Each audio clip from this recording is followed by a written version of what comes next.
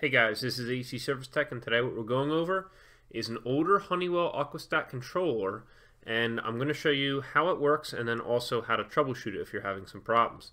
This one happens to be a type L8148E.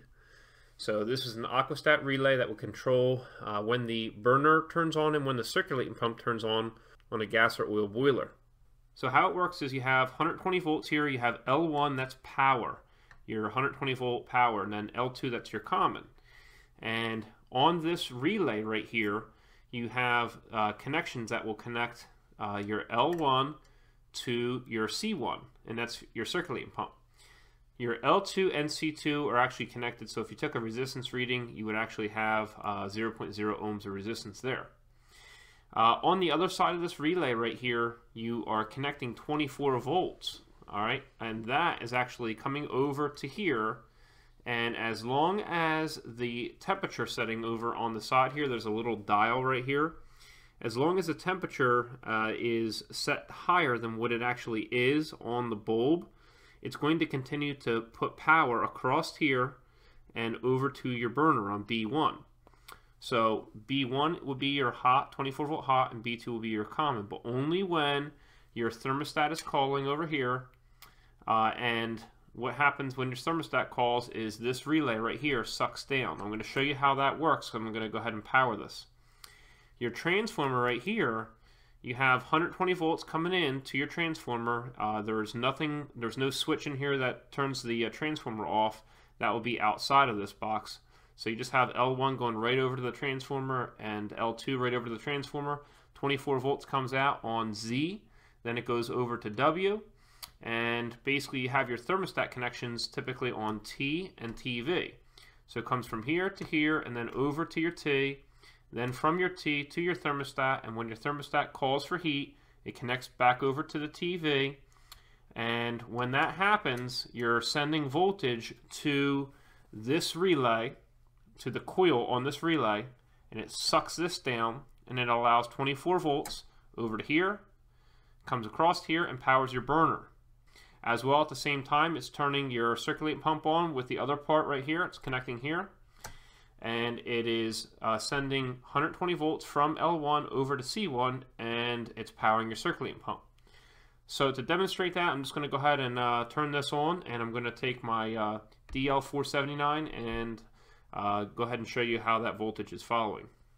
I'm also going to take out this little jumper here from Z to W just to show you the 24 volt circuit.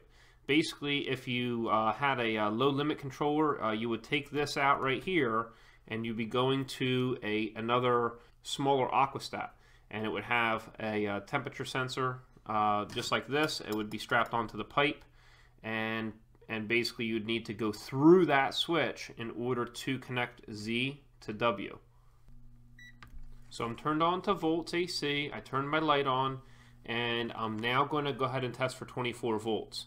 So you actually have 24 volts between your Z and B2. So you see we're reading 25.61. So we don't have any voltage here, and we don't have any voltage here or here. Okay. Anytime you're trying to test anything with 24 volts inside the Aquastat control, you're going to put your probe on B2, that's your common for your relay right here. So you can see that since we don't have this jumped right now, our voltage is not making it over to our W. So I'm going to go ahead and put that jumper back. Now that I put my jumper back in place, I'm going to go ahead and test again from B2 right over to T. And you see that we have 25 volts. So it comes in here, 25 volts, it comes over to W, 25 volts, comes over to T, 25 volts. And then you see that you do not have any voltage over here on the TV. So that means that we need to jump from T to TV, and that would be what your normal thermostat connection would be. So now we'll go ahead and do that. Now that we have our first jumper in place, you see that anytime we touch here, our relay clicks. Okay? That would be the same thing that happens when you call for heat. So now I'm going to put this on permanently, and now we're calling. So we should have 120 volts on our circulating pump from C1 to C2, and you see that we have 121 volts. As well, as long as our temperature setting on this is higher than what this is reading on the bulb, the temperature on the bulb, then we should have 24 volt power on the burner right here. You see we have 24.1 volts. The power comes in from this relay, 24 volts, over to this blue wire. It then enters into this temperature controller, and then it comes out this side, 24 volts, and then comes over to the B1. So I'll show you how that works, because what I'll do is I'll disconnect this one wire and we'll read 24 volts between here and here, but we won't read 24 volts between here and here. That means that we need this switch to close in order for this burner to turn on. Basically, this is the safety device to make sure that the burner does not continue to run and run and run and run. So we want to try to get this temperature of the water up to whatever we have, say like 180 degrees for hot water baseboard, or 160 degrees for cast iron radiators, whatever. So I just wanted to give you an up-close image of the thumb dial for the temperature control for your burner. This will be when your burner shuts off. Alright, so if you have it set at 180 degrees, then once the water reaches 180 degrees on your sensor, you will no longer have 24 volts on your burner, because this switch will open up the electrical circuit. So now you see we are calling for heat, and we're going to put one probe on B2, and you're going to see that we have 24 volts right now. We have 23.6. From here to here we should have nothing, right? We have nothing there. And then on our burner we have nothing there either.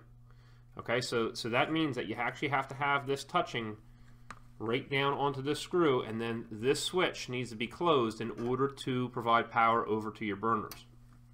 Just so you know, this sensor right here is a short one, and it actually goes right inside of this well in order to sense what temperature the inside of the boiler water is.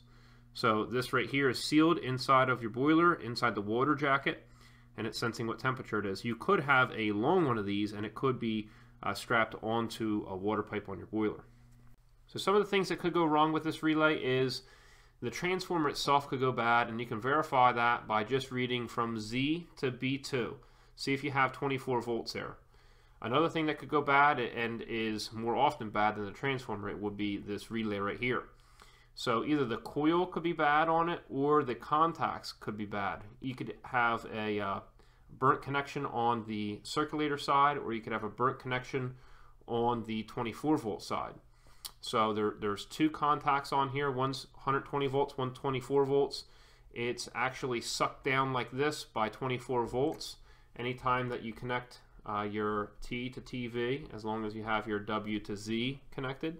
Anytime that your thermostat calls for heat, this is actually going to suck down, and sometimes those contacts are just worn and they're not making very good contact, so you could not be getting power to either your circulator or over to your temperature control here.